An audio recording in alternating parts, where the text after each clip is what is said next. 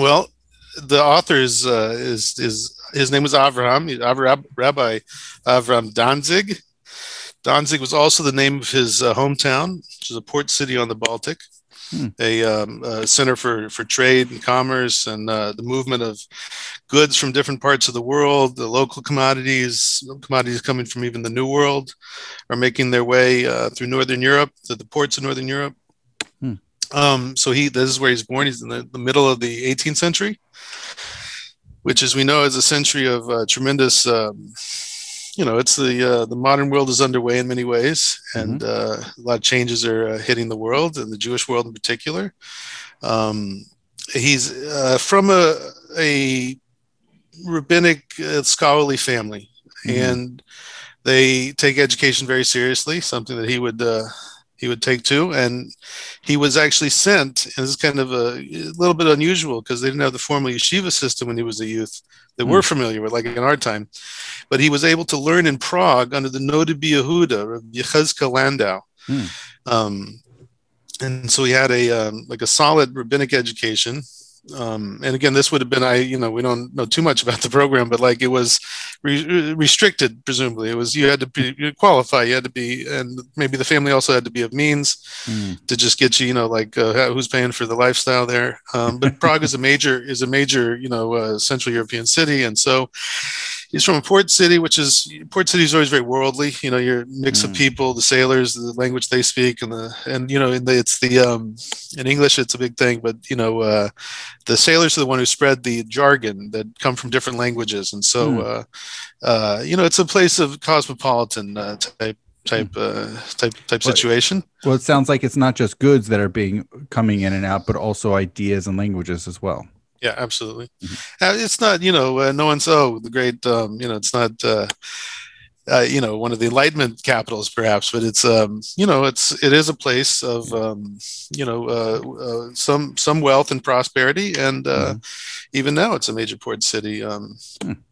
Anyhow, so he's able to study in Prague, and but he makes his home in Vilna, in what is now Lithuania, and it's in Vilna. We don't know if he was drawn to Vilna for this reason, but he becomes acquainted with the Vilna Gaon and becomes a student of his. Mhm. Now we know he's a student because he himself mentions the Vilna Gaon many times in the book, although it's like it's like under 100 mentions, so it's like he doesn't mention on every page, but like he is and most of the when the Hayye Adam mentions him, he's mostly quoting the commentary to the Shulchan Aruch that was published after the Vilna Gaon died. Hmm. But there are a few places where he says like stories, like he says, I know things personally, Hmm. and he's also quoted in limited ways in other books of people that were like in the circle of the Vilna Gaon and his students. Hmm. We should also say that he has a Haskama to the Sefer Masira, built in 1832. Even though we see from the date here that he died 1820, the Haskama is dated 1817. Hmm. The Sefer Masirav is an important work about the custom and the positions of the Vilna Gaon in halacha. Oh, wow. And so, yeah, he's on the like he was a known. You wouldn't ask a guy who didn't know, but like he was in Vilna. He was and he had direct access, and we get that from his writings, but also it's known from a little other context there. Hmm. But he was not a rabbi. This is one of the great milas about Rav Danzig, is that he was not a professional Rav, and he was later in his life when he was an old man. He sat on a beis din in Vilna, the beis din. And he's known as a Moed Tzedek as a result. Vilna had a great Huh. controversy in the 18th century with the chief rabbi, and so they didn't really have a chief rabbi after that, but they had Huh. people that you could, ask your questions to and, get guidance, and they called that a Moed Tzedek. And so he's known as, it's in the title pages of a lot of the books, it's called Moed Tzedek, the Kehillah Kedusha of Vilna. Mhm. But he was a businessman. He was a businessman, a self-employed businessman, presumably, who traveled.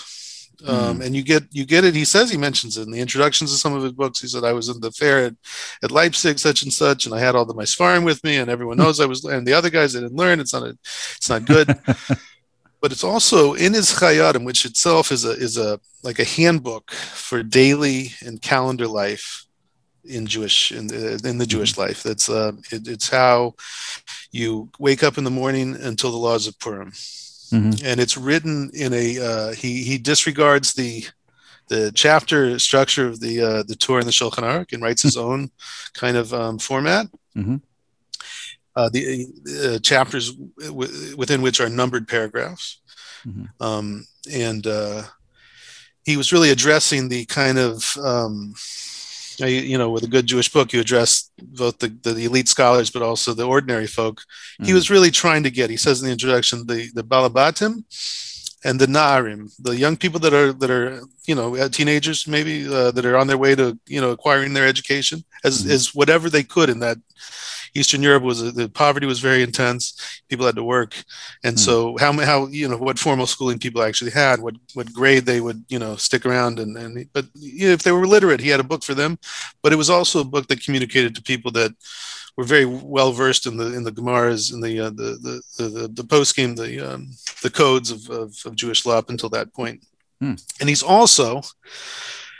The first edition of the Hayye Adam is 1810. So I'm going to go to the next page here because you have nice pictures.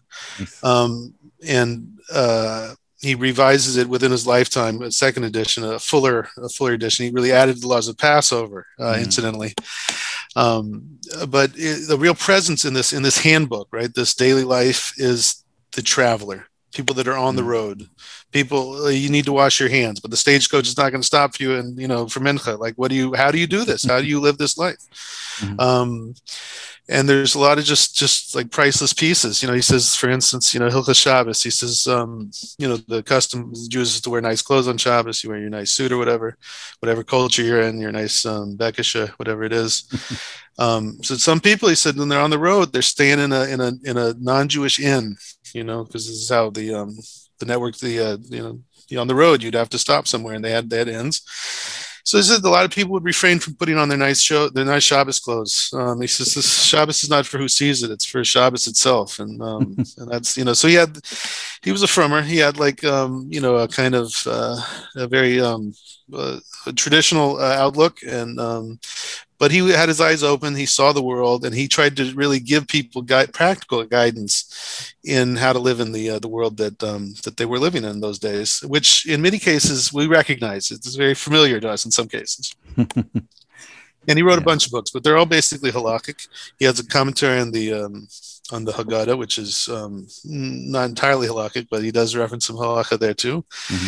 It's interesting. I knew about Chachmas Adam on your Adea material. I wasn't familiar with all these other ones, although maybe a totally separate conversation is about him and alcohol and Chachmas Adam. That'd be a kind of an interesting. No, it really would be. Now, obviously, I'm being very drink oriented, but also like it comes up contemporarily with regards to beer or whiskey aged in containers that previously held Gentile wine. I actually recently came across some teshuvot of Noda Behuda, one of his teachers, talking about some issues that were coming up with whiskey in their time. So I think it would be interesting. I don't know. I'm just throwing that out there, but I definitely like our focus for our present conversation about Hayye Adam. Yes. Yeah, no, you're absolutely right. The practical reality of the way they were living and the presence of alcohol, it's something they didn't shy away from. He didn't for sure shy away from. This was, it's in a way that I think we would.